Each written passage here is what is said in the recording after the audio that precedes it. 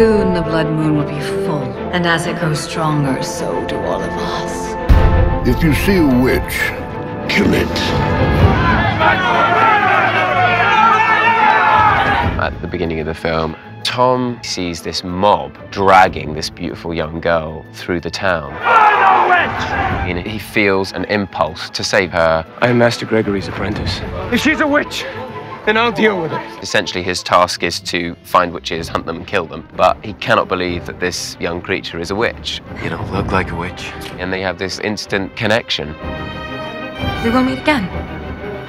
Just don't tell your master about me. Our two characters have this magic that happens between them. So you are a witch. She has a mystery to her, and he just can't really get her out of his head.